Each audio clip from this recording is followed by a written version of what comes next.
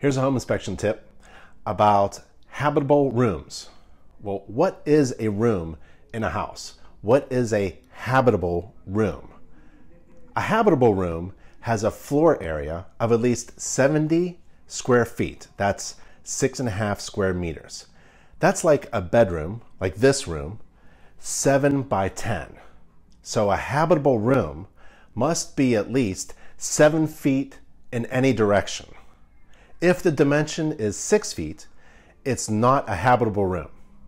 The exception is a kitchen. A habitable space, a hallway, parts of a basement containing these areas must have a ceiling height of at least 7 feet.